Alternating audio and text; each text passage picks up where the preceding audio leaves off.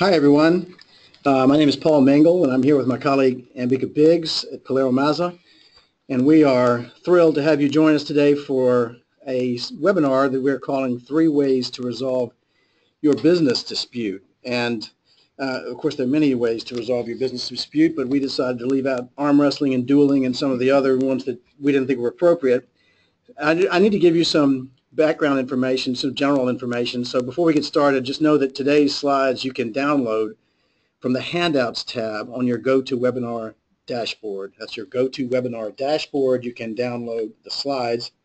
And we're going to send you a copy of the slides and a link to the entire recorded session within a day or so of this particular session.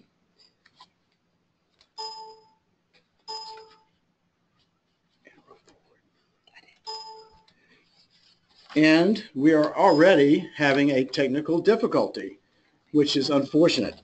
We can't seem to be changing the slides right now on the screen, and our technical assistant is coming in to assist us, and hopefully she will not be relying on me to do anything technical, because that would be a disaster.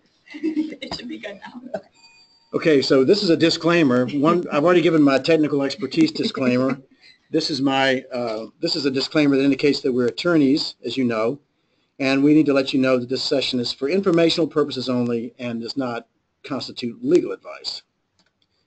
Again, as you can see from that slide, these are your presenters. My name is Paul Mengel. I'm counsel here, which counsel mainly means old, and I'm an attorney who's spent my more than 25-year career primarily in the area of civil litigation and alternative dispute resolution, meaning I'm not sort of I try cases, I try to resolve disputes both through litigation, through arbitration and mediation. I'm admitted in the United States Supreme Court. I'm admitted in all the state and federal and appellate courts in Washington, Maryland, and Virginia, and have practiced extensively in all those courts. And I'm also admitted in various other courts around the country because we have litigated cases, and as you all know, and many of you may be located in various parts of the country, by virtue of this firm being focused on government contracts and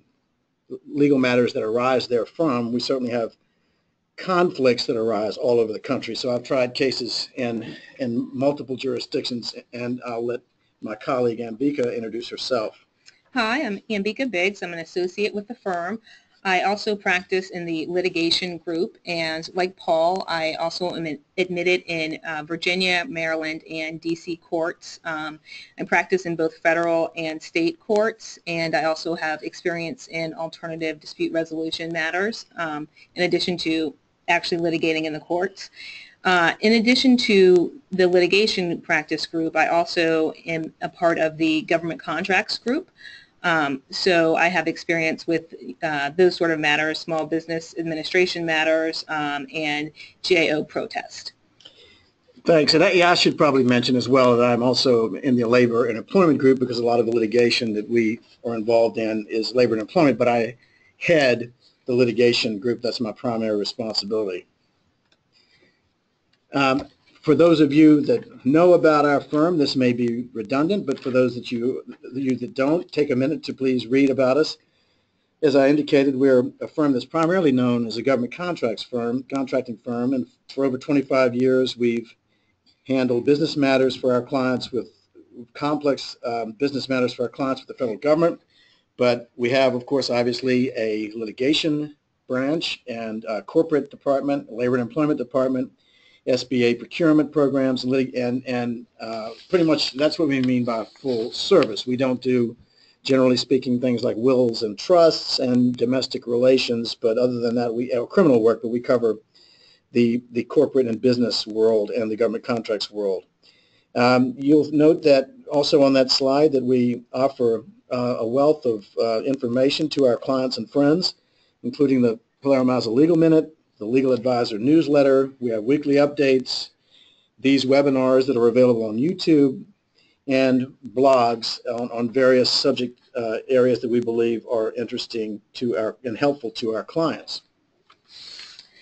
So the reason we're here today as you know, or we're going to be talking about how to resolve business disputes. And this is a big subject, and we're not going to be able to cover it in great detail in the time allotted, because any one of these subject areas we could spend days on. But what my goal is to simply give you an overview of the various mechanisms for resolving a business dispute, and to give you, hopefully you'll come away with some insight on what you might think would be most helpful to your particular organization, and you might be mindful of these various alternatives the next time you are drafting a contract or a subcontract, because we have found in my experience that sometimes a client will come in that has been sued, or someone has breached a contract, or someone is about to leave the firm or with the secret sauce of the company, and they really aren't even aware of how the dispute will be resolved. They've got a provision, they've got a conflicts resolution provision in their contract that when it was drafted they really didn't pay much attention to. They took it as boilerplate, or they accepted it, and they come to us and say, okay, well, we've got to do mediation then litigation. What does this mean? Or we've got to do arbitration. I've never done that. And so we want to give you some of the pros and cons of all these different conflict resolution provisions and let you know what you can expect if you already have these provisions in your contracts and are going forward. We're going to talk about traditional litigation. We're going to talk about arbitration, and we're going to talk about mediation. And arbitration and mediation are sometimes just lumped into something called ADR. If you ever hear about ADR, and all that is alternative dispute resolution, and the alternative means an alternative to going to court, which a lot of folks would probably prefer not to do. And we're going to discuss the pros and cons of litigation versus ADR, and determining whether your dispute is right for ADR. For example, in making that determination, you may have, just by way of example, let's say that you learn that a subdivision of your company or some of your employees are about to leave. They have started their own firm, or they have signed a contract with someone else. You have reason to believe that they have your proprietary information on their computers, or they have your subcontract templates, or they have other intellectual property, your secret sauce, and they're about to go out the door. Well, obviously, in a case like that, mediation, which is a voluntary process where someone gets you in the room together and tries to reach an agreement, is not going to be a viable solution. You need someone to basically put together a litigation strike force and go into court and file for an injunction and to stop these folks. So it will be self-evident in some conflicts that come up that some of these alternatives are not viable. But as you'll hear from Ambi later, you can get injunctive relief if you are arbitrating. So that's what we mean by you need to determine whether your dispute is right for ADR. If your case is simply about money damages, and I understand that money damages is never simple, nor is it insignificant, but if it's simply, I think they owe us money based on the performance of this contract, or they breached and we want money, then any of these methods could be a possible resolution of your conflict. So the first subject that I'd like to try to tackle is traditional litigation. And if you don't know who I am and you're a client of this firm, then it's probably good for you, because you probably haven't been involved in litigation. And if you don't know about litigation, lucky you, but I'd like to give you a summary of, because a surprising amount of our clients have not been involved in litigation. And so basically litigation, and all litigation and arbitration involve parties that are in a dispute that are going to have a third party, an objective party, resolve that dispute finally once and for all. And so the way in the old days, in the very old days, there were two different forms of litigation. There was the law side of the court and the equity side of the court. And that goes back hundreds and hundreds of years, back to the days when you had a chancellor in equity, and you had traditional judges that would decide legal matters like contracts, and the equitable judges were people that decided more fair things. How do we split the baby? If someone's diverting my river upstream, how do I get my water? These sort of Solomon-esque decisions were decided by chancellors, and they would try to do what's called equity, or what is fair. And Equitable relief is when you don't have a contract or you don't have a law that someone's breaking, but that there is some sort of wrong that needs to be righted, where the third party has to decide not what the cases say is right or wrong, but what would be fair as to the outcome of the parties. And equitable relief is also extraordinary relief, such as injunctions. The baby is in the burning building. I need to kick the door down and save the baby. We don't have time to litigate this case. Injunctive relief, emergency relief, those are all equitable remedies where the court tries to balance the equities of the parties and decide who should prevail and do what's fair, including emergency relief. But in the litigation, the first process is you file what's known as a complaint. And the complaint is, in federal rules, the complaint is required to be a short and plain statement of the facts and the relief that the party is seeking. You don't have to write War and Peace, but you also have to go into enough detail to where the other side is basically sufficiently apprised of what the issues are, and they can read that complaint and viably defend themselves by filing an answer. So the complaint usually has the same format. It's ABC Corp versus XYZ Corp. You select your jurisdiction. Where the complaint is filed is it could be driven by a forum selection clause in your contract. Your contract might say the parties agree that any dispute will be litigated in the state courts of Maryland, or it may say Montgomery County, or it may say the federal courts of Virginia. If there is a forum selection clause in your contract, courts routinely enforce those. So if it says we're going to litigate this in Kalamazoo, you may have to litigate it in Kalamazoo even though you're not even located in Kalamazoo. So you need to look at the forum selection clause. If there's not a forum selection clause, then where the case is litigated will be determined by, perhaps there's a number of factors: where the contract was entered into, where the contract was to be performed. There are various analyses that your attorney will do to make a determination, if it's not specified in the contract, where the case will be brought. Once you figure out where the case will be, and if there are options, I should say, you may want to do what's frowned upon, but quite frankly is done all the time. It's called forum shopping.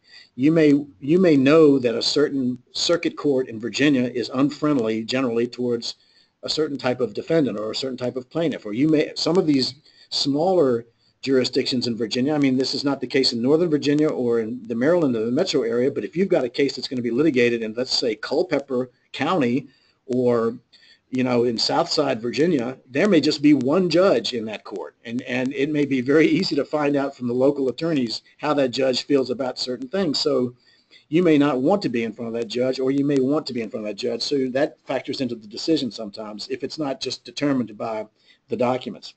But you file a complaint, it lays out the factual background, and it lays out broken down into counts, what your relief you seek. In other words, you lay the factual predicate for what you contend entitles you to the relief, and then you may have count one, breach of contract, and you lay out the terms of what you believe to be the breach. You may have a tortious interference with contract. You may have a Trade Secret Act count, but all of the counts would go into one complaint. You may have 6 causes of action against this company or this individual, but they would all go into one complaint, and then you would ask at the end for the relief that you're seeking. You would then go through the process. Then the defendant would file an answer, or the defendant could file a motion to dismiss. Now, motions to dismiss, generally speaking, are granted more in federal court than in state court. State courts are reluctant to grant motions to dismiss because a lot of state court judges are afraid they're going to get reversed on appeal. Certainly in Virginia, that's the case. But if the complaint does not state on its face a cause of action, then you could bring a motion to dismiss and say the complaint ought to be dismissed, because even if everything they say is true, they can't win. But at the motion to dismiss process, you should know that everything that they are saying is determined to be true. In other words, you can't file a motion to dismiss and say, well, that's not how it happened. How it really happened was X. A motion to dismiss is before any discovery and before anything has been adjudicated, and you're just simply saying, sure, okay, everything he says is true, but he still doesn't win. Then you get a motion to dismiss. If you can't bring a motion to dismiss, you have to answer the complaint. And that may say, denied, admitted, admitted in part. I don't know whether that's true or not, but you either have to deny the allegations admit the allegations, or say you don't have sufficient information to respond to the allegations. Those are the three options. And obviously, you want to not be in a situation where if you're on the receiving end of a lawsuit, that you admit so many things that you lose by admitting. So you have to be very careful when you draft your response. After the parties have filed their complaint and their answer or motion, then you are at what's called at issue. It means the case can go forward. And you're going to get a scheduling order from the court that's going to say, okay, this is how this is going to go. Discovery is going to go from, let's say you filed your case on January 1st. Discovery will go from January to April.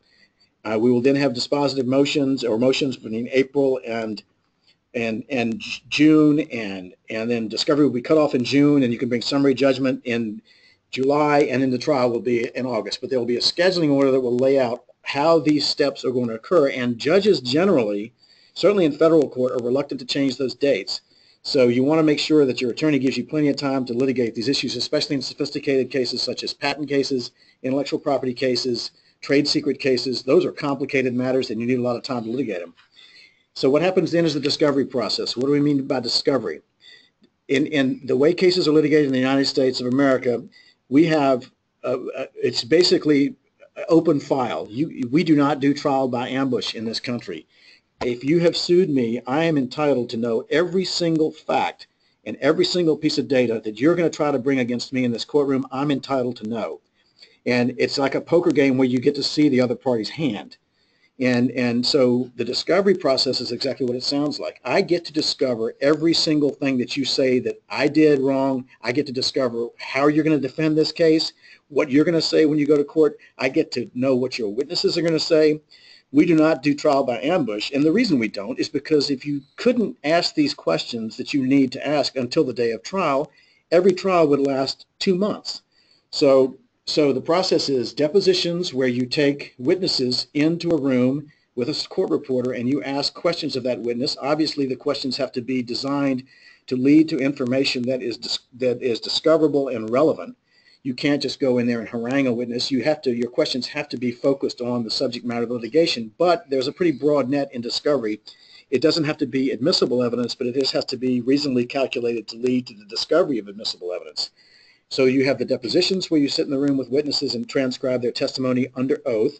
You have written discovery, which are comprised of document requests. Basically, show me every document you're going to rely on in your case.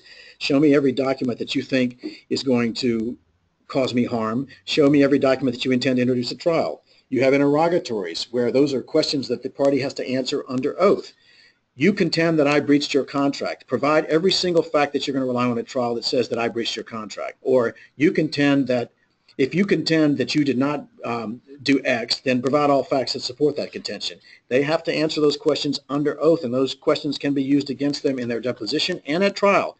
If you have an interrogatory answer where a person says that the light was green, and at the time of trial they say the light was red, you're going to pull out their interrogatory or their deposition and say, but Mr. Jones, you remember when I took your deposition and you said X? And so interrogatories and depositions can be very effective tools in narrowing what someone's testimony can be. And you have requests for admissions. Admit that on X day you signed this contract. Admit that on Y day you went and talked to so-and-so about this contract. Admit on X day.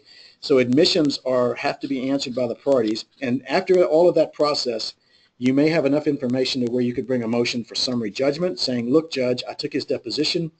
Look at what he said. I win.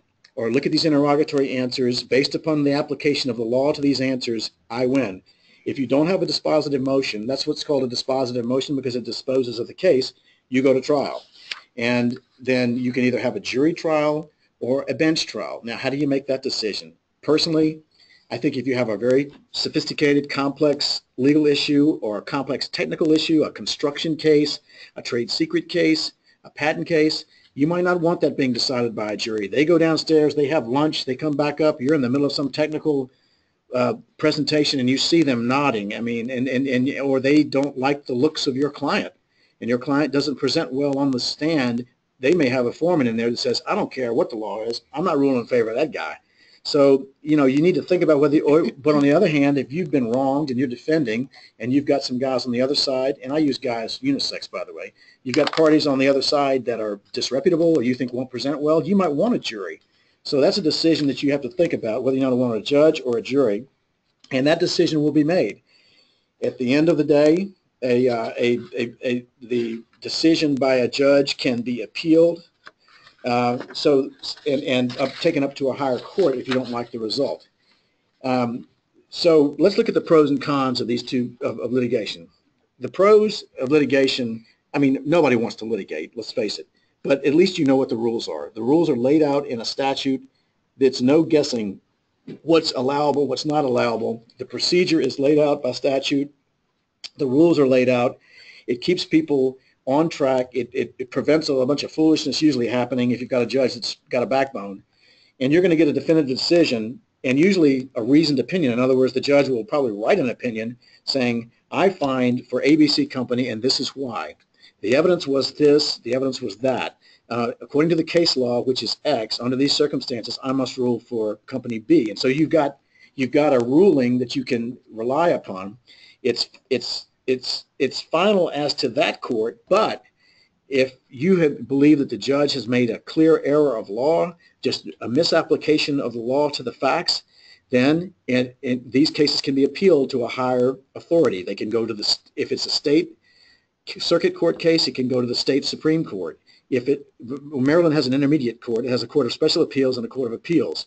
Virginia goes from the circuit court to the Virginia Supreme Court if the Virginia Supreme Court grants the writ of certiorari. And ultimately in the federal system, you could find your way all the way up to the Supreme Court of the United States. And another good thing that's not on here about the pros is judges, as I said earlier, are known entities. There's something going on right down the street, as you may be aware of, involving a certain judge. And what these parties are going back and forth on are saying, well, he said in XYZ opinion that he ruled in favor of corporations. And so the whole point of that is Judge Gorsuch has a record. And these legislators are arguing about how they think he would rule in the future. And that's one advantage you have when you have judges. They all have records. You can read their opinions. You know where they're going to go on certain issues. So that's an advantage. The cons of litigation are many. It's extremely stressful. It's lengthy. I mean, the cases have gotten a lot faster than they used to be, but an average case to go to trial is apparently 25 months. Now, we do live in an area where, particularly in Northern Virginia, it's known, the federal court, as many of you may know, is known as the Rocket Docket. It was the model nationwide, and that's the U.S. District Court for the Eastern District of Virginia is known as the Rocket Docket. A lot of people want their cases filed there. A lot of folks that have tech businesses and government contract businesses in Northern Virginia want their cases brought in the Eastern District because that is known as the Rocket Docket, and they don't mess around. You file your case in January, you're going to trial in August or September, and that's very unusual for federal courts, and they don't care how complex it is. Believe me, some of my most painful moments have been standing in front of the judges of that court trying to get an extension for whatever reason, and they say no way. So you've got to have a really good reason to get an extension. But as generally speaking, that's the exception, and litigation can be very lengthy. By the same token, I just finished a case for this firm that predated my arrival here by 5 years. This case took 10 years to wind its way through the federal system and went all the way up to the U.S. Supreme Court. So it can be extremely lengthy, especially if you have a plaintiff or on the other side who's willing to keep it going. This one, unfortunately, we had a lawyer who wasn't getting paid and was doing it as a favor, which was a nightmare because she didn't care how long it went. Litigation is extremely expensive, especially now in the digital age. When I first started practicing, you would have a breach of contract case. You'd have the contract. You'd have a few letters back and forth. You'd have some telephone messages, and that'd be it. And you would have maybe 300, 400, 500 documents, pages of documents. Nowadays, everybody at your business is typing out 50, 60 emails a day. All of them every one of those is a separate document. Every single one of them could touch on the subject matter of this case. Your company is generating thousands of documents on a daily, if not weekly basis on these contracts. So when you have a contract case and you have discovery, I want all the communications related to X contract with the Navy. That could be 500,000 documents. So in the digital age, discovery has gotten so expensive that I tell my clients routinely, you're going to spend $50,000, $60,000, $70,000 on discovery. based upon my review of this case, or you're going to spend $100,000 on discovery, or you're going to spend $20,000. But because of the electronic discovery now and the amount of documents that are generated, it's extraordinarily expensive to do discovery process. Another disadvantage of litigation, pleadings are public. I can sit in the courtroom and watch any trial I want unless it has to do with national security, and your guys up there testifying on the stand about and being cross-examined by some ruthless advocate about the practices that he or she engaged in that are sketchy. They can be sitting there from the Washington Post. They can be sitting there from anybody who wants to watch it can watch it, and the opinions are available online. All you've got to do is go on Pacer or go on the government. If you want to find out if one of your opponents has ever been sued before, just plug their name into one of these federal court systems as a defendant and see what's happened. So it's all public record, and again, it's appealable, which is a pro and a con. Appealable in the instance that I said with the case I was talking about, they kept it going for 10 years. Appealable if you're on the receiving end of a bad judgment is a good thing. If you're on the receiving end of a good judgment, appealable is a bad thing. So I got to pick up the pace here. We're going to talk about mediation. And mediation is a form of ADR that is generally voluntary. You can't usually hold a gun to a party and say, you've got to go mediate. You've got to go sit in a room with me and talk nicely about resolving this dispute. And so that's, now sometimes mediation can be ordered by the judges. The judges say, well, I'm going to send you guys to mediation because I think this case ought to be mediated. And you have to go, but you don't have to resolve the dispute. You may be compelled to go, but you're never compelled to settle. So in mediation, you have a third-party neutral who tries to get the parties to come together and reach an agreement. It's not an adversarial proceeding. It's a process by which you try to negotiate a resolution. You can select your own mediator, usually, unless you're in the federal court system. And one of the great things about filing a case in the federal court is that the federal court provides magistrate judges, which are federal judges. They're United States District Court judges, but they just handle different kinds of cases than the full-on judges do. And they will provide a magistrate judge to you at no expense.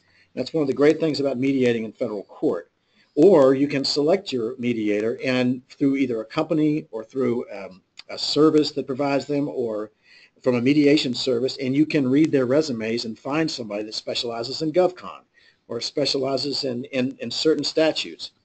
As I said, the mediator doesn't make a decision. He or she tries to help the parties reach an agreement, and it can be, you can walk out whenever you want to if it's not working. It can be non-binding, or if at the end of the day you do reach an agreement, then you'll sign and fill out the terms of the agreement and sign it, and you will have a contract that is enforceable.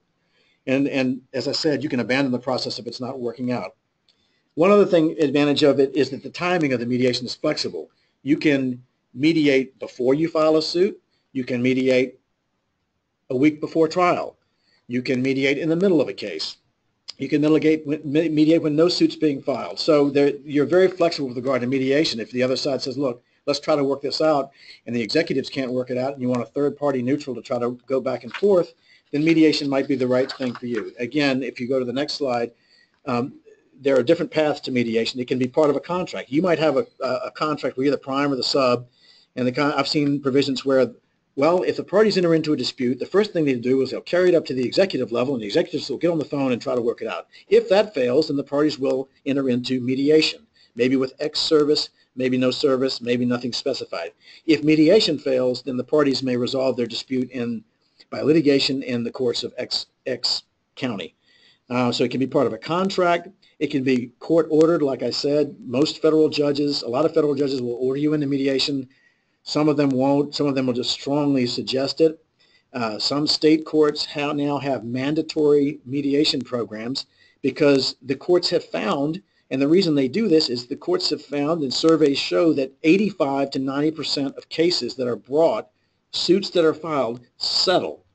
And if 85 to 90% of cases are settling, then obviously the courts want to unclog the courts, so they are pushing litigating parties toward mediation. And I've seen that more and more as time has gone on, that state courts are writing into their procedures, you will go to mediation. And the other is simply by, as I mentioned earlier, the parties may agree to hey, let's try to mediate this thing before we spend, $500,000 on the lawyers.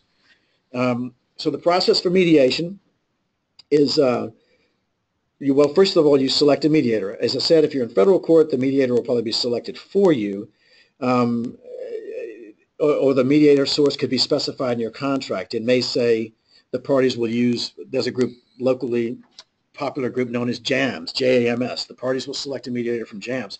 Or I've seen lots of government contracting contracts that say the parties will mediate through the American Arbitration Association. That might sound strange because the American Arbitration Association is known as an arbitrating group, but they have a mediation wing as well, and they have mediation rules. And some contracts specify that it will be AAA mediation. So how this is going to work is once you mediate, and frankly, you know, I spend a lot of time when I talk to my clients about mediation because I'm a big fan of mediation personally, and there's some groups, for example, like the McCammon group is one that I use a lot. It's popular in Northern Virginia, D.C., and Maryland area, but there's groups like this all over the country. But they have a lot of retired judges, and they have a lot of highly experienced lawyers that have been there and done that, and you know what their practice area has been if they're lawyers, when they were lawyers, and you know that the judges have seen these kinds of disputes hundreds of times, and some of these judges, retired judges and lawyers, are extremely effective in bringing parties together. In any case, so you try to select a mediator that you believe has expertise in the subject matter of the dispute, obviously. In many of our cases, it would be someone with experience in government contracting, and you can find them. There are plenty of them. First thing that happens, you agree on the mediator. You call up the mediator or the service that provided the mediator, and they set a scheduling conference where you get on the phone with the mediator and you set a conference. And what usually happens in these conferences is the judge, if it's a retired judge or the attorney, says, "Okay, well, let's pick a date." And so you pick a date. We're going to mediate on June 1st. Okay, so why don't you all get me? I understand this is a breach of contract. Why don't you all get me your papers on why you think, you know, your case is stronger? I want to know what the basis of the case is. I want to know why you believe that you're entitled to relief, and what your settlement position might be. Now, you can either send that to the mediator as a confidential submission, which he or she will keep to himself or herself, or you can send a mediation statement that doesn't have your settlement position, but just lays out your best argument, and you share that with the other side. The point being that when you go into a mediation, the mediator that's sitting there has read the papers. He or she knows what the facts are. He or she presumably knows what law applies to those facts. And the more educated your mediator is, the better chance you have of getting an effective and satisfying resolution. And by the way, in my mind, a satisfying resolution of a mediation is when both parties walk out miserable. Because if one party is walking out of a mediation kicking their heels and saying, "Ha ha," that's not an effective mediation. That's a win. And when I say miserable, what I mean is relatively unhappy. Both parties need to give and be prepared to give in a mediation, or it's not going to settle, and you may as well go litigate it or arbitrate it. The whole point of mediation being that the parties have to be willing to take their position and back off of it and reach a compromise, knowing that if they don't, then they're going to stroke a check to PilieroMazza or Sidley and Austin or whoever they've hired to do this litigation, for hundreds of thousands of dollars to resolve the dispute. And then so you submit the papers, then you have the session, and the way it usually works is that we'll all walk into one conference room. Now, I have to say, I did one a couple of weeks ago where I never saw the other side because they were so hostile that the mediator decided that he didn't want to have a joint session. That's pretty unusual. In my experience, what usually happens is everybody gets together in one room, and the judge or the attorney gives the spiel about, "I know what the facts are. I know about this dispute. I know, Mr. Mengel, I know what your party's position is. Mr. Jones, I know what or Ms. Jones, I know what your party's positions are. This is the way the mediation is going to work. I'm going to talk to you back in this joint session. Then I'm going to go back and forth." I mean, I'm certainly old enough to remember this. Many of you probably aren't, but you might remember the shuttle diplomacy that Henry Kissinger was doing when he was trying to resolve the Middle East crisis. It's basically he was flying to Israel, you know, to Palestine, or Israel to Egypt, or wherever, back and forth, back and forth, back and forth. That's what a mediator does. A mediator gets the parties together, and then he separates the parties into separate rooms, and then starts back and forth, trying to get to yes. Now, this you'll see on this slide that's optional opening statements. I am personally generally an advocate for not having opening statements in mediations, because the whole point of a mediation is to get the parties together. There's an underlying current and of hostility. There is a dispute in the room. The parties don't agree.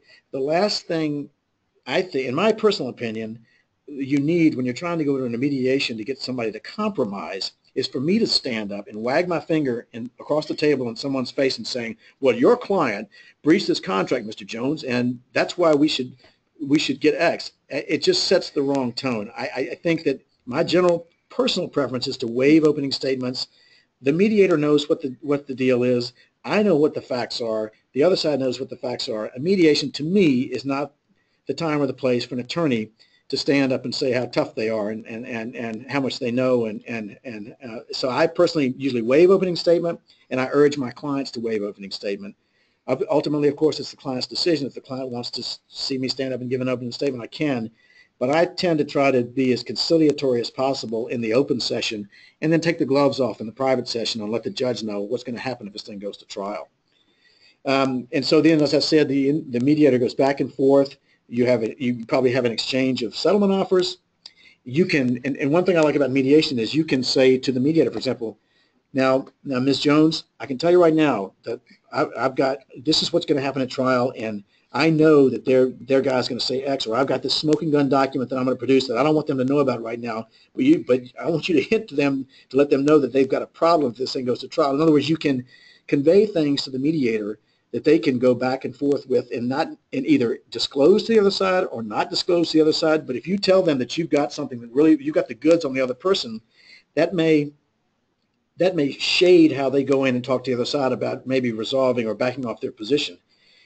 If it works out, I mean, and usually mediation, you usually know if you start at 9 in the morning and the ball hasn't moved by 3 or 4 in the afternoon, a lot of mediators will just give up. But if there's progress being made, usually a good mediator will stick with it to the end, continue it to the next day, or agree to reconvene if the parties can't stick around.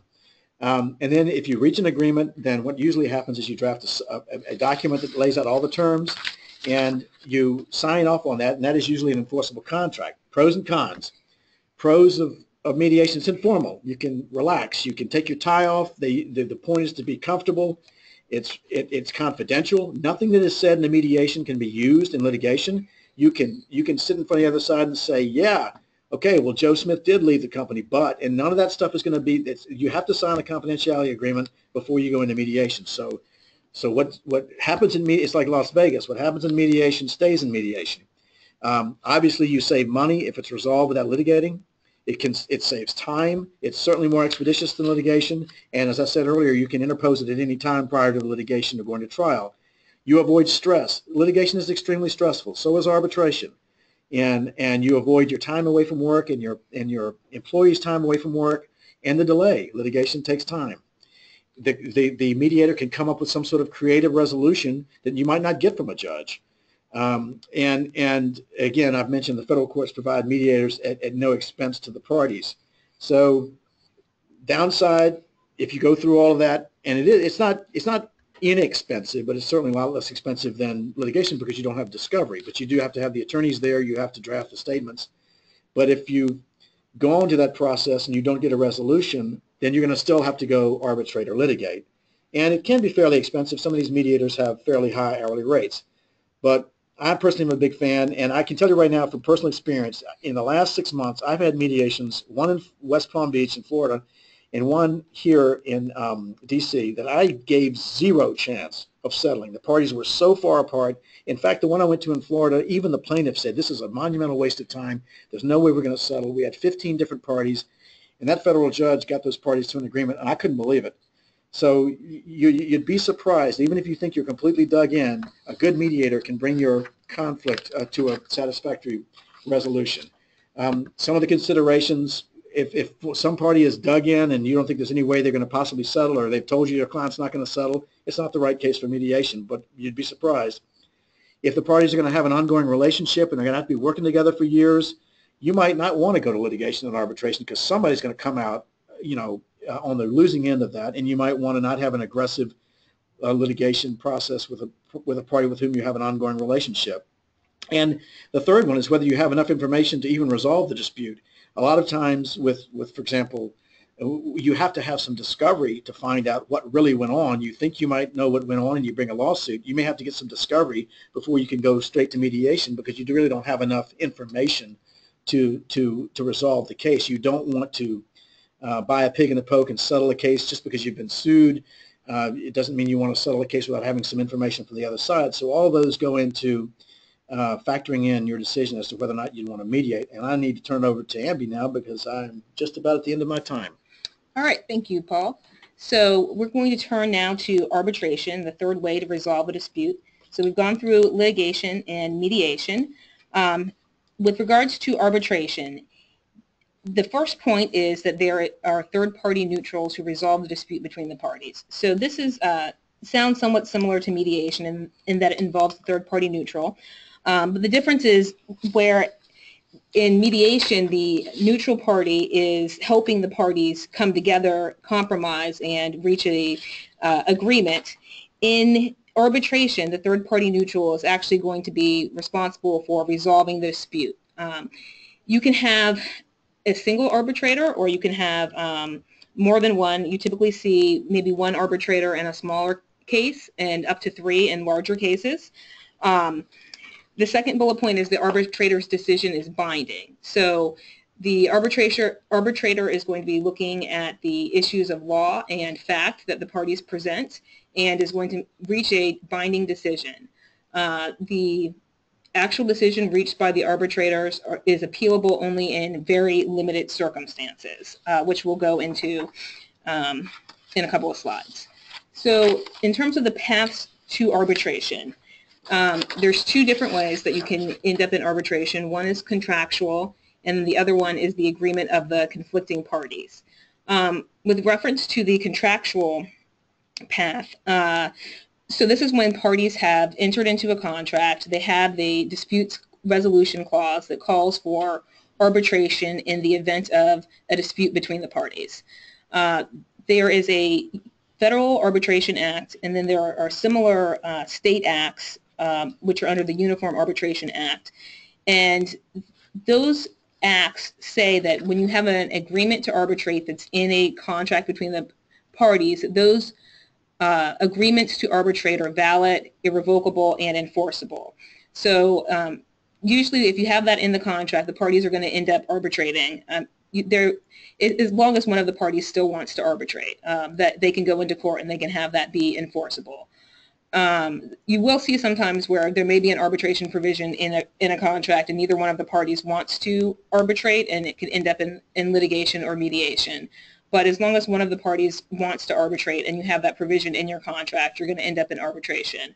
The next little bullet point that I have, which is just the federal statute from on the Federal Arbitration Act, 9 U.S.C. Section 3, sometimes you'll see a party will rush into court and they want to litigate, and so they'll bring a litigation, they'll initiate litigation, and then the other party will say, whoa, this contract has an arbitration clause in it, and the party should actually be in arbitration.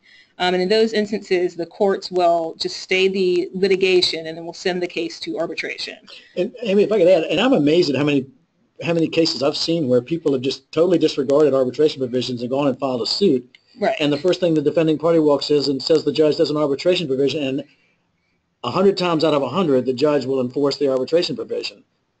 Absolutely, yeah. A lot of times people will just overlook that provision altogether, or they hope that the other party will overlook it, and they'll just rush into court, and then they'll end up back in arbitration.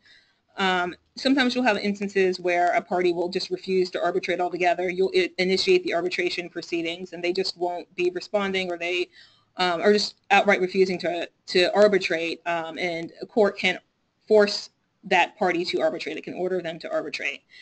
And then the other path to arbitration is the agreement of the conflicting parties, and that's when the dispute has arisen. There's nothing that's in the contract dispute resolution provision that says that the parties are going to arbitrate, but they mutually come to a decision that that's what they want to do to resolve the dispute, and so you can enter arbitration that way.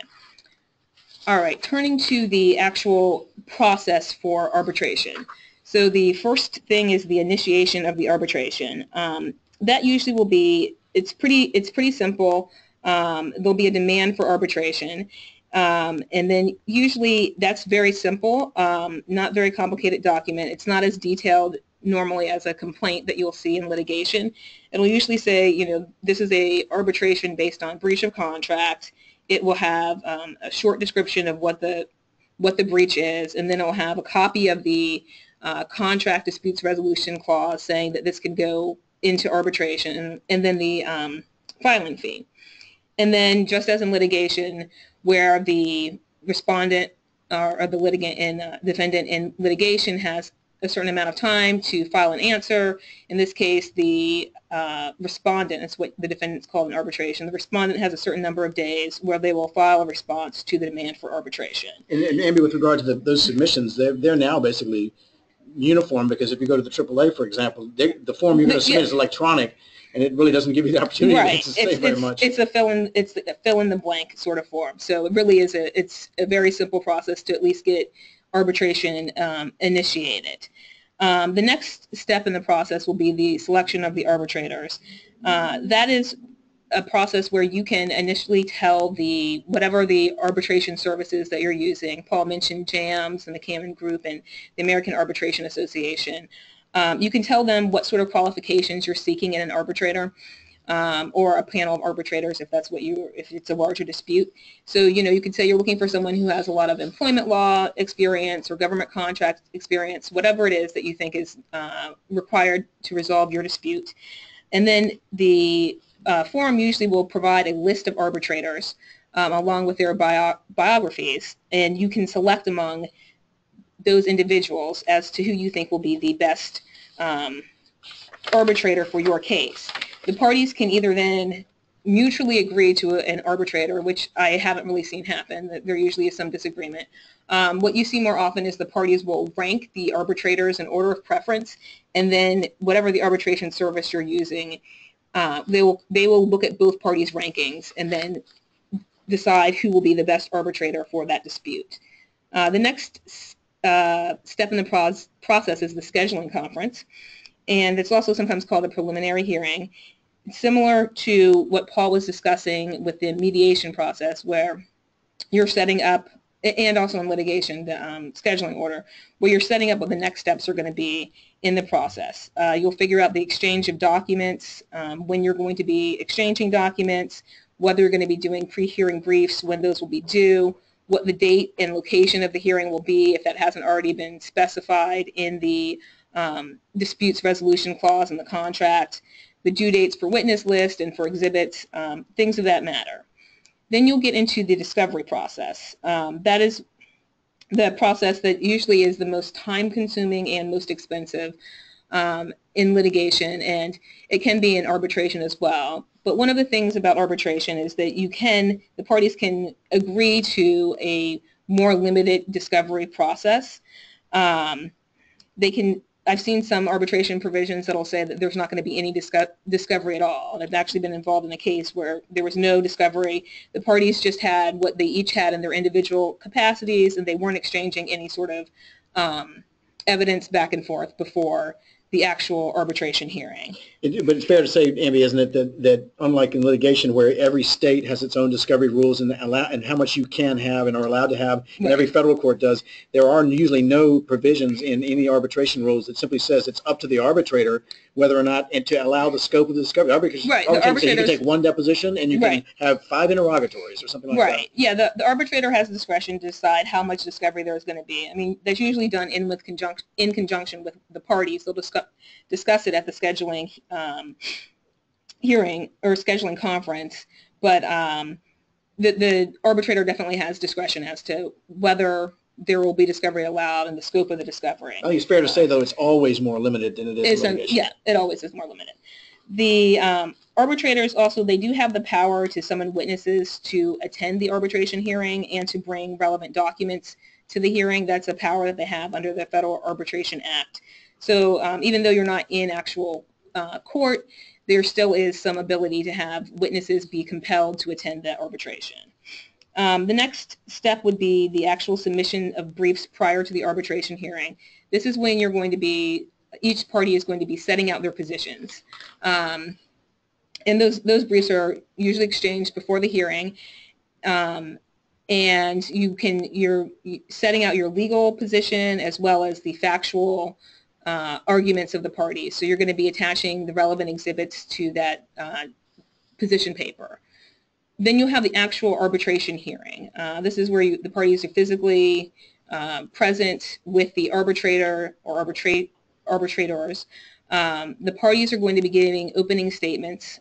Paul had mentioned before how in mediation he finds it not to be helpful to have opening statements, but I think in arbitration, I mean, you usually are going to have the opening statements. This is more adversarial and more similar to litigation than mediation is.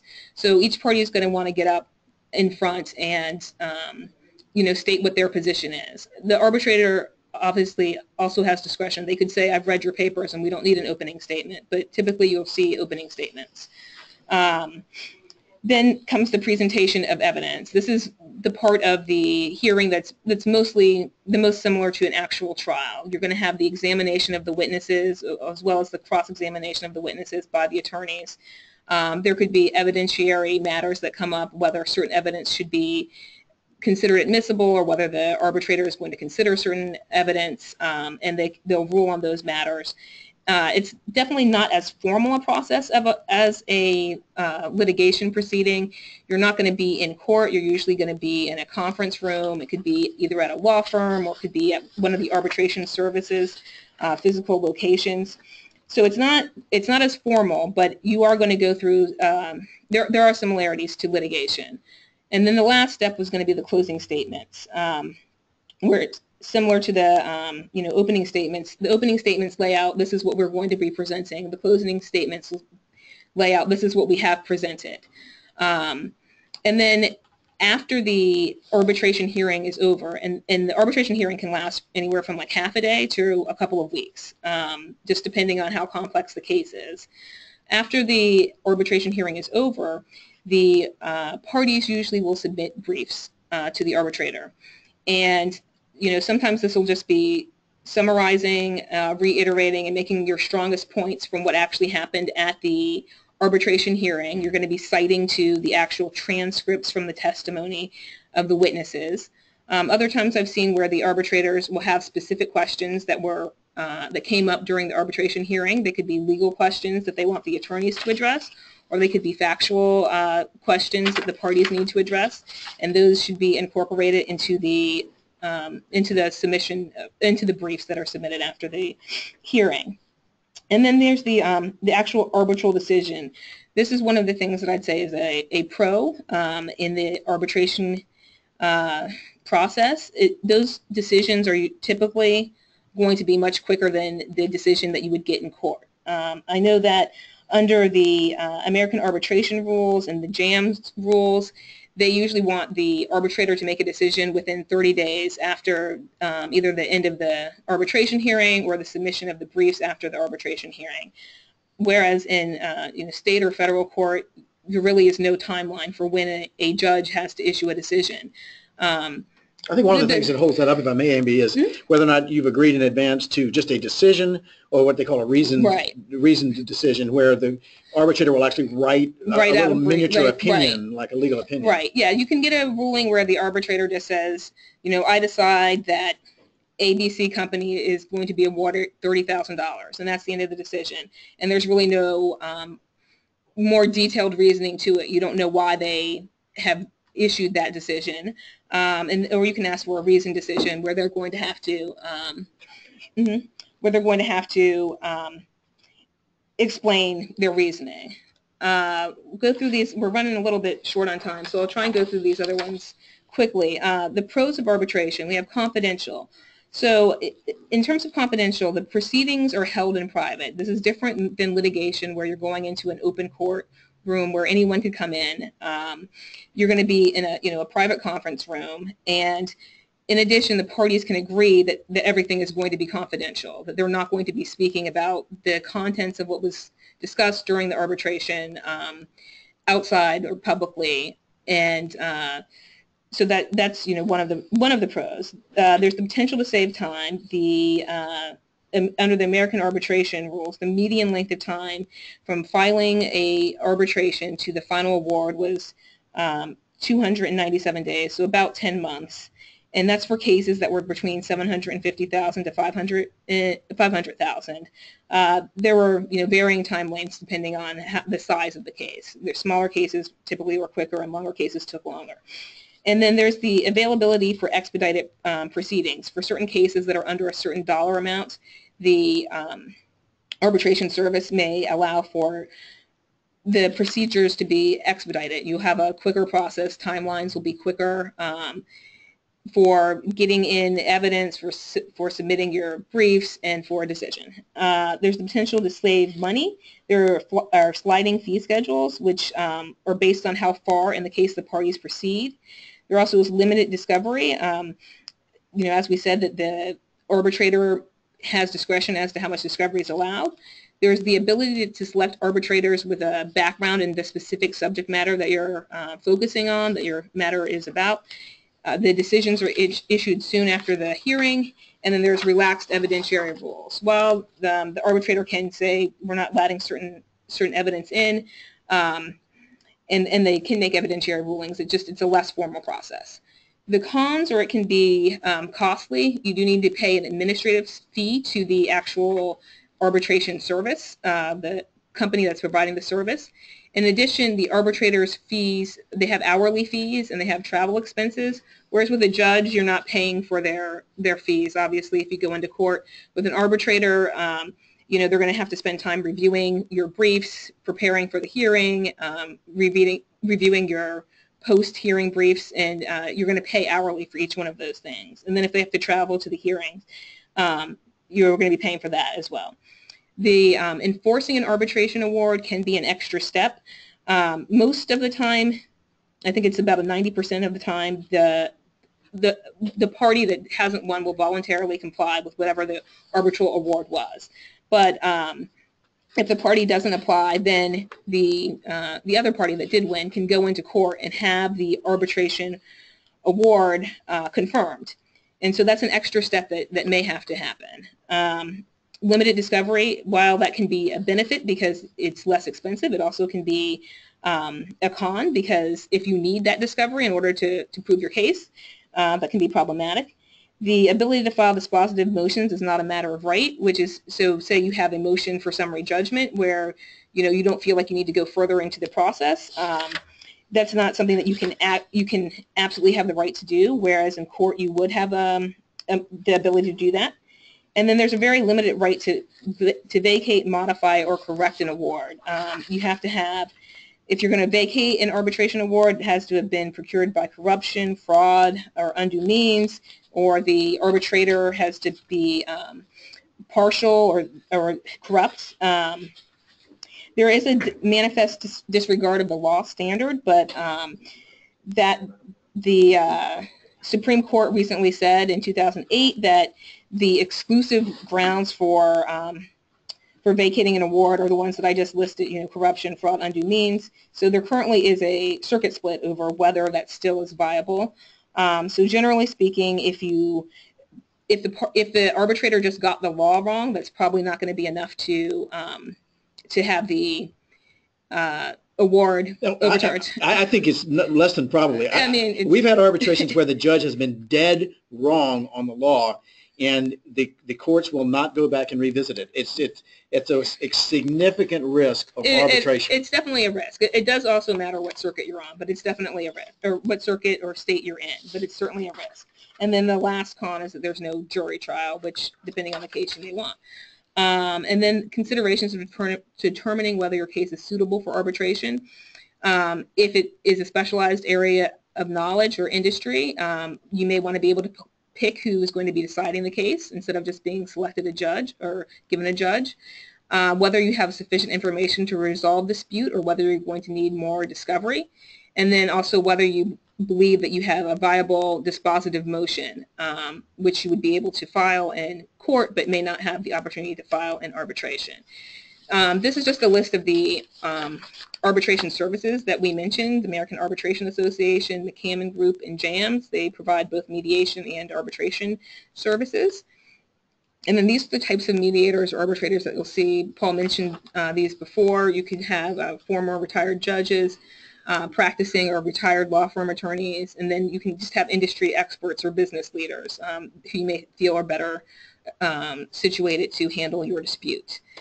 Yeah, the one you picked may be driven by the facts of the case. You might want someone that was in a construction case. You might want someone from the construction industry as opposed to a judge. Right. But I think that's an excellent presentation, Ambi. And I think that, in my experience, I've found that a lot of government contractors have a default provision in their contracts, which is arbitration. And as I have practiced over the years, I think that the general consensus, or the sort of common thought out there was, well, I don't want to go to court. I'm going to arbitrate. Well, you need to think long and hard about that, because some arbitrators will allow a lot of discovery, so you end up doing just as much discovery as you would almost in litigation.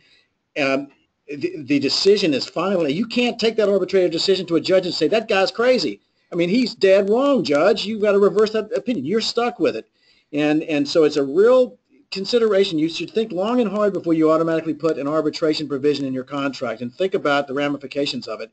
And I have, over the years, I'm afraid to say, come more towards the litigation, because I like having a judge that's informed. I like being able to appeal the decision if it's wrong. So I think it's just something you need to consider. Don't assume that arbitration is going to be expedient or less expensive, or going to get you the result that you want. But obviously we have a lot of subject area. We're about out of time. I'm going to try to get to some questions if I can really quickly. And I know that some of you out there, based on the questions, have experience with arbitration based upon the questioners.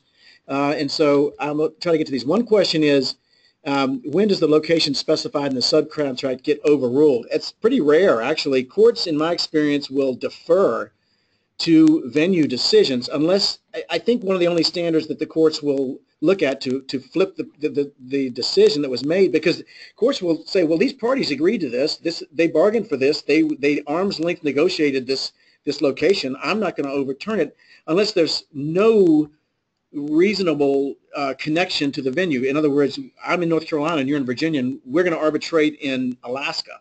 Now, the judge may, if the inconvenience of the parties is such that you can compel the arbitrator to change it, but generally speaking, courts will defer to arbitration, to location decisions.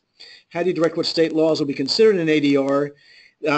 That is usually should be specified in an arbitration provision or in a contract. You should specify, because frankly, like for example, in employment law cases, you may want to have a provision in your employment agreement or your contract that says that the law of Maryland is going to apply, because the law of Maryland, they'll blue pencil agreements, and if you find that one provision of your employment agreement is unenforceable, the courts will just strike it, and they'll try to make the provision enforceable. Whereas in Virginia, if the provision that the offending provision is unenforceable, the agreement's unenforceable. But usually the state law is decided by a provision in the contract that specifies it, or if you may defer to traditional notions of contract law. Where was the contract executed? Where was the contract to be performed? If it's a tort, or where was the contract breached? If it's a tortious interference or a defamation, where did the defamation occur? Or where did the damage occur? So there are traditional legal analyses that you apply based on the facts if it's not specified. And each state has its own contract law and tort law as to decide. Sometimes it's where the last act occurred in executing the contract. It goes back and forth around the country, and the last person signed it in D.C., it may be D.C. So it depends on the facts. Can that be changed if the other side of the project is in their backyard and not state specified? Again, you can always reach an agreement, but you can also, it's fact-specific analysis. One says, will you be discussing non-binding arbitration? I don't mean to be disrespectful here, but non-binding arbitration is really mediation. I mean, an arbitration, an arbitrator is going to reach a decision. A judge is going to reach a decision. Arbitrators don't usually bring people together to arbitrate, render a decision, and say, okay, well, you don't have to enforce it. So I think non-binding arbitration is kind of an oxymoron. That's more like mediation. And that process by which you get together with two parties that have a difference of opinion, and you get a third party to try to reach agreement, and that third party may indicate which way he or she would rule if she were a judge or he were a judge, but that's not binding on the parties. So sometimes you can get a mediator to indicate where they might go if the thing went to litigation and they had their judge hat on instead of their mediator hat. Another question says, when you get around to the, once you have an arbitrated settlement, as Ambi mentioned, or court judgment, how do you collect? Well, you either take it to a collection lawyer who buy these, who take these judgments and for a percentage will collect it for you, or you do it, your lawyer does it. And if your lawyer is going to do it, usually arbitration provisions have provisions that say this is enforceable in the courts of X. You take that judgment, you take it to the court, you file it with the court. That if the company has bank assets there, you can garnish bank accounts, you can attach their property, but each state has different collection laws. But I know it's very frustrating to collect because companies can be clever and they can hide their assets, and you may have to get in line with other creditors. So it can sometimes be difficult to collect, but aggressive collection firms and lawyers that know how to collect can usually, I mean, we're in the process of collecting a decision right now by garnishing this company's bank accounts. You take the judgment to the court, they issue a garnishment, they send the garnishment to the bank, and you start getting their money. So there are ways to do it, but I understand from the questioner that it can be a very frustrating process, and a lot of times, I have to tell you, a lot of people end up with judgments after spending tens or hundreds of thousands of dollars, and they can frame them and put them on the wall, but the company doesn't have the assets. And that's something that we should have touched on. You need to think when you go into one of these processes, at the end of the day, is this a viable company? Is this a viable individual? Am I going to just have a judgment that's going to make the lawyers rich? Not that we are rich, not that we would get rich, but that, what I mean is you're either going to pay the lawyers all this money. Am I going to have anything at the end of the day that's worth getting? And that may be something that leads you more towards the mediation or the adversarial process. So I'm afraid I've gone over, not surprisingly for any of you that know me, I went over. This is a very broad subject, and I would welcome any other questions. If you all want to shoot us an email about this process or about ADR or about litigation, I'd be happy to answer your questions. You have our contact. And you should get a follow-up email in the next 24 hours with a copy of the slides and a link to this recorded session, and just feel free to share them. Again, sorry for going over. There's a lot of subject matter here that we tried to at least touch on. We hope you found it worthwhile, and have a great day, and we may look forward to the possibility of working with you in the future. Thank you.